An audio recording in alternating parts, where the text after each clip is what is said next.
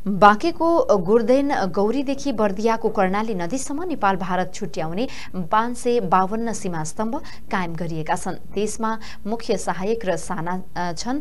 ती सबै सीमा स्तम्भ जहाँ गाडिएको थियो त्यहाँ नभएको अवस्थामा छ। बर्दियामा त झन् 94 सीमा स्तम्भ नै गायब छन्। यी सीमा स्तम्भ कहाँ गए भन्ने स्पष्ट जानकारी नै छैन, जसमध्ये मुख्य 7, सहायक 9 र साना 78 छन् भने बाँकेमा 9 सीमा स्तम्भ गायब पारिएका छन्, जसमध्ये मुख्य 4 र सहायक 5 सीमा स्तम्भ छन्।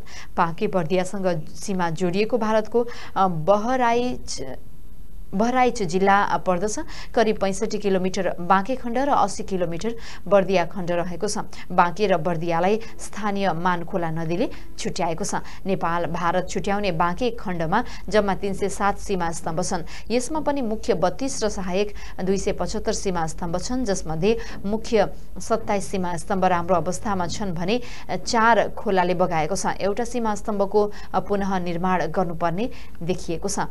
246 सहायक सीमा स्तम्भ राम्रो अवस्थामा भए पनि 21 को मर्मत गर्नुपर्ने देखिएको छ। 3 सहायक स्तम्भ पुनः निर्माण गर्नुपर्ने देखिएको छ भने 5वटा खोलाले बगाएको छ।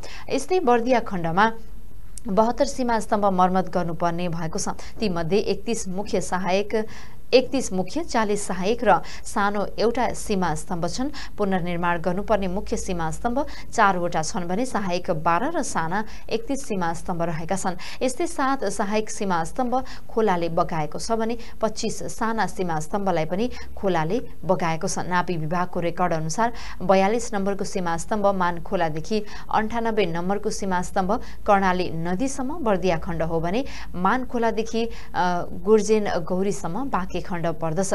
फेला नपरेका पुनः निर्माण मर्मत गर्नुपर्ने काम सबै फिल्ड सर्वे टोलीले गर्दछ। फिल्ड सर्वेमा नेपाल भारत दुवै देशका अधिकारी संलग्न रहन्छन्। फिल्ड सर्वे टोलीले पनि समयमा काम पूरा गर्न सकेको छैन। सर्वे टोलीले पूर्वदेखि काम थालेको बताइन्छ।